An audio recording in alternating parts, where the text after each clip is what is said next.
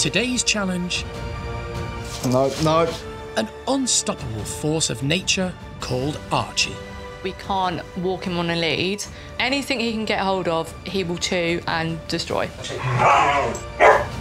But worst of all... He's a very aggressive humper. No, Archie, that, no.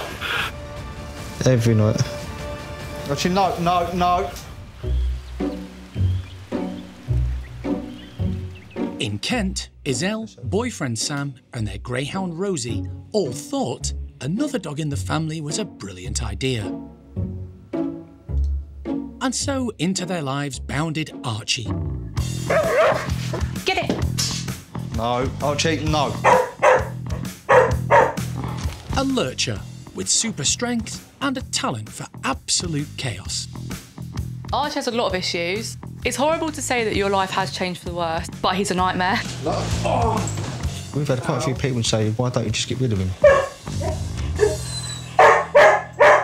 I just feel like I've got this constant headache. Archie first arrived at just 2 months. Go on then. But now, almost a year old,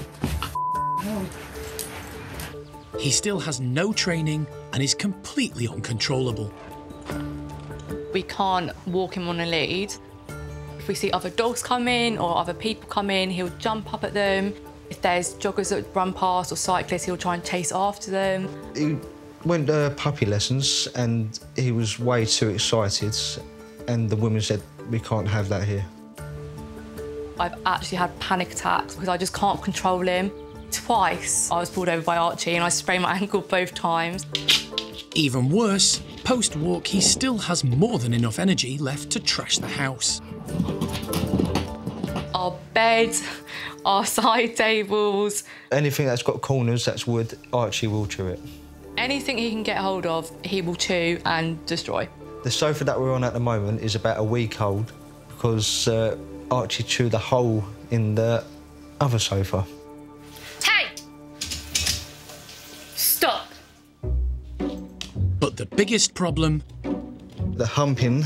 Archie, that, no. Every night. Archie, no, no, no. He doesn't do it to me, he doesn't do it to anyone, my family, my friends, just Sam.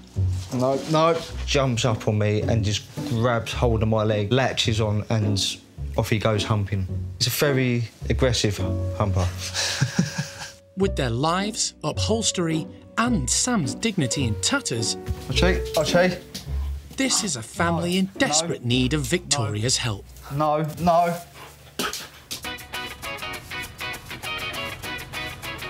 Lurchers were originally bred for hunting.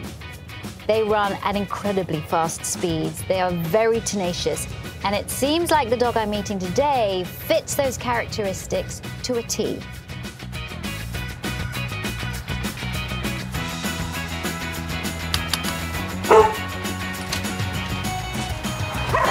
Hiya, you're good. Come. It's very loud. I know, really loud.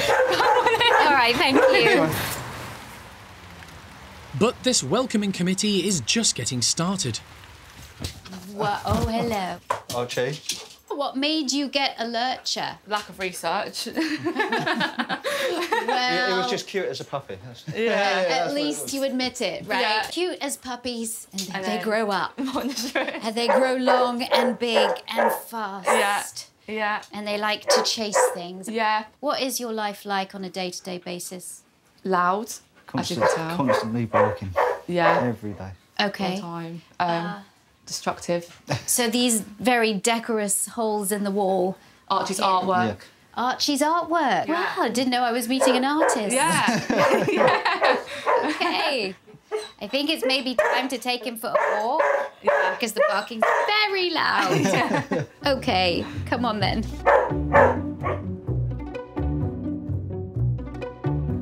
Despite being a hunting dog, lurchers often make great family pets.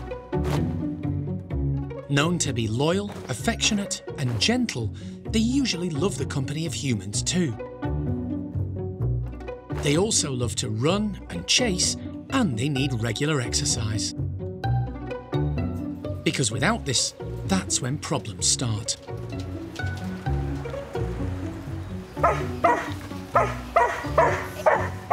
this what a walk is usually like?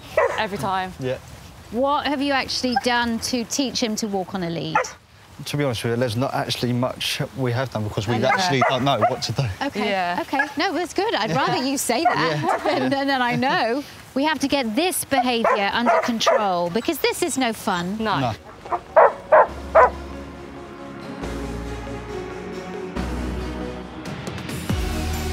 Loving the opportunity to sprint, lurchers can easily reach speeds of up to 40 miles an hour. Oh my gosh, look, there is nothing more beautiful than seeing a sight hound run, except if they career into you. Whoa. But it's even worse when instead they run amok at home. Time to look at this destruction, young man. Oh, look at the wall. And this here, is that you? I think it is. He's chewed the bed here, chewed here. This dog needs a lot of outlets and is obviously not getting them.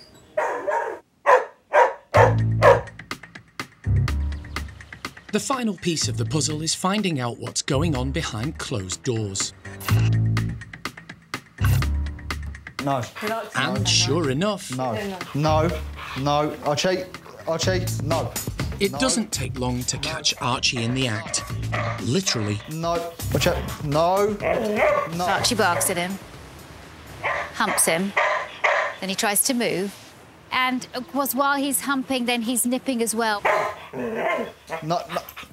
Oh, it got me. Oh, we got him in a very delicate place. Oh. I don't think this is a sexual behaviour at all. No. I feel like this is play that gets out of hand. Archie, no. Come on. For Iselle and Sam to really understand where they're going wrong, Victoria's decided this is the perfect time for a metaphor. This bucket is Archie's energy and all of his frustration. The thing is, it just keeps on overflowing. And it will continue to overflow unless you give him outlets. If I pull this cork here, this outlet is for walking. This outlet is to help the destruction. And this outlet will help the humping. Which means even when you add more of Archie's limitless energy, it's never going to overflow. Do you see that? Yeah. I mean, it makes sense. Like, he hasn't been able to let out his energy, so he has just always been up here all the time where we want him here. If you do not give him outlets, I'm telling you, his behaviour's not going to get better. It's going to get worse. the first step to ending the destruction and the chaos is exercise, but making it safe. Using a double-ended lead with 2 connection points. Let's go. Good boy. Making it easy to gently steer Archie in the right direction. So as you can see, I'm just walking him with one hand. I'm not being pulled because it's leading the dog by the chest, but I also have the added safety of still having a connection on the shoulders as well. So you're using this lead like the reins of a horse. Let's go. The contrast couldn't be greater. It looks like he's about to go into like a competition or something. If this was a normal harness, he would be all over the place. Yeah, definitely pulling us. Now I'm going to step it up a bit and I'm going to show you how to do figures of 8s. This makes you unpredictable. Good, let's go. Good. Yes. Plenty of encouragement. Good boy. Yes, good boy. By being unpredictable and changing direction, Victoria is making sure Archie learns to pay attention to her. Sometimes I might walk into him, not away from him, so he has to keep his focus on me.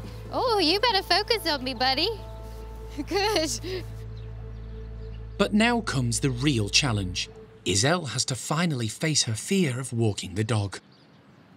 Stop. Good. Nice. Sit. Good boy. Wait. Iselle, it's your turn. If he does that for me, that is a miracle. You're on the driver's seat now. How does it feel holding the lead? Scary. Definitely scary. Take it slow. He'll listen to you. Okay. Turn around. Come on. Say, let's go. Let's go. Good. Good boy. See how he comes around with you? Get him on your left-hand side. Good. Good boy. Relax that lead. Nice. Look at that. You're walking Good. without him pulling. Good boy. Good. Now I want you to walk into him. Don't step on him, but he needs to focus on you. Good boy, come in.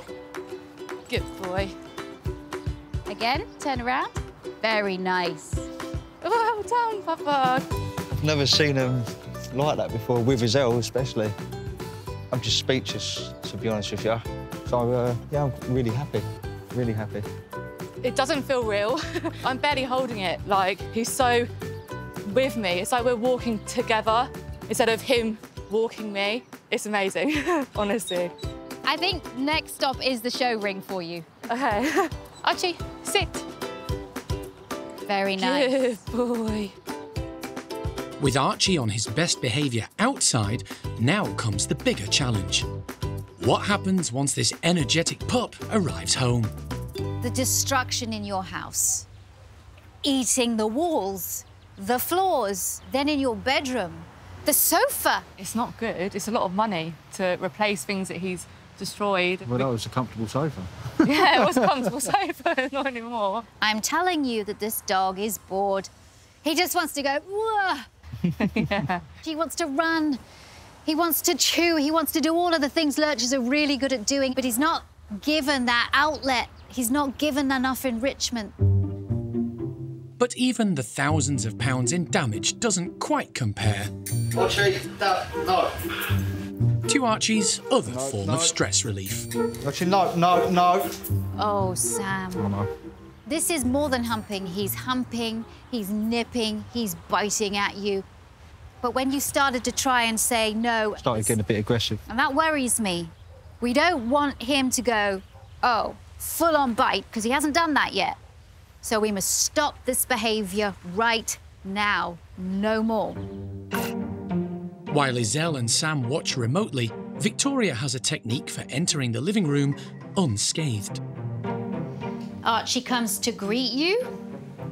You say hello. Then wait for him to be calm before you walk through. If he jumps up, you step behind the baby gate again.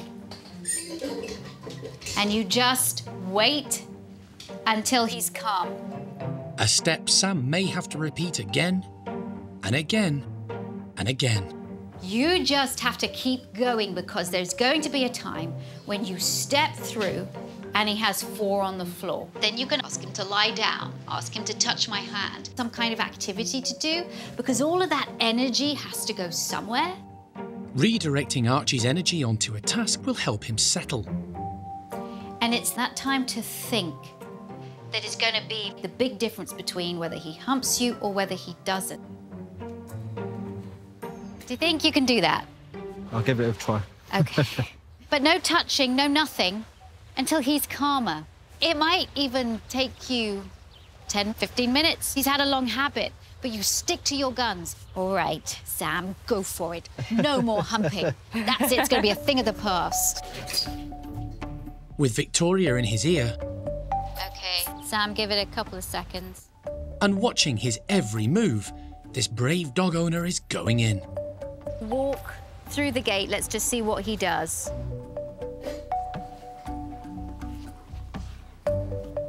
No. Archie, no. Go back behind the gate. Now, what you're going to do is you're going to wait just for a few seconds of quiet and calm, and then you're going to walk through. Though with Archie's almost limitless energy,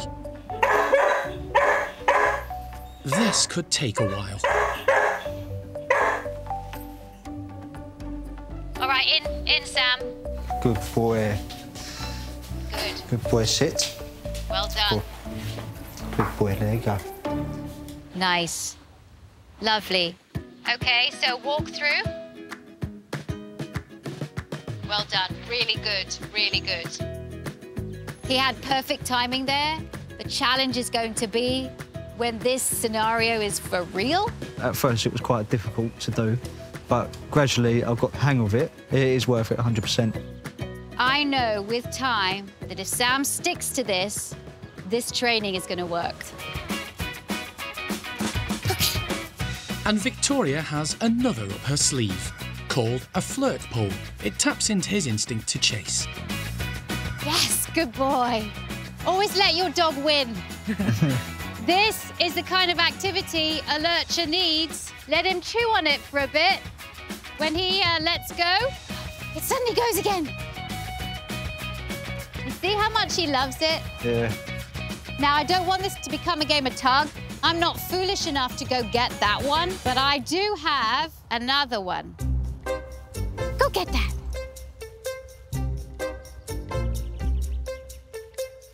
The best way to satisfy a dog's instinct to hunt is engaging them in activities that allow them to do what they love. Hide and seek and trekking are great outlets for dogs with energy to burn. Meanwhile, reprimanding bad behaviour will achieve little. Instead, it's better to reduce their exposure to triggers, redirect their attention, and of course, reward good behaviour. All right, Iselle, you've got the chase toy. Let him off the lead, tell him to wait. Wait. And then give him a game. Good. Very nice. He's gonna chase things whether you teach him to chase or not, because that's his instinct. But that's the beauty of this game. You're allowing your dog to do what he was bred to do, but in a controlled way. How does that feel, Iselle? I feel like we're understanding each other better. Before, he was like screaming at me, saying like, why don't you understand me? Now he's like, okay, she gets it now. He agrees. Yeah. Like, would he ever just be lying? There's no way. No, he'd be over there. Yeah. It's lovely to see it, I have to say. You're at one with your dog now, not at odds. Yeah. At one with your dog.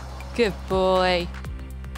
It's been a real pleasure getting to work with you and Archie. We've learned so much. We've got an improvement already. I feel a lot more confident now, and we're on the right path, and we will carry on. Well, good luck. Keep working, and I look forward to seeing your progress. Lovely. Thank you.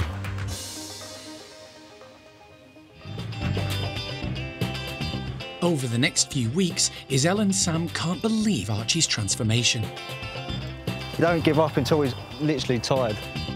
Now he's getting both the physical and mental stimulation he needs. I've gone all dizzy. The lead pulling, destruction, and humping are slowly disappearing. Archie, come here. Good boy. Good boy. To see for herself, Victoria's joining their morning walk. Look at that. Yes! Oh my gosh, it's so lovely to see that you're not being dragged. How's it been going? It's been working very well. I definitely feel more confident and not as stressed and scared. I can actually walk my dog, which I never thought I'd be able to do before. I can see us moving into a house with a big garden. There's no holes in the wall. There's no floorboards being ripped up. We've got a nice sofa that hasn't been chewed up by Archie. That's amazing. I can see that happening now. Thank you for that. Thank you. You're welcome, and good luck. You've done a great job. Just keep doing more of it. Like so many people, Iselle and Sam got a puppy and really didn't know how to raise him. Now, with the training, they are on track. I truly believe this family, they're going to be very happy together. Thanks for watching. If you love It's Me or the Dog and want more dog training tips and tricks, visit my official site, positively.com. And if you're interested in learning more about becoming a dog trainer, check out the Victoria Stilwell Academy. Links to both sites are in the description. I'll see you online.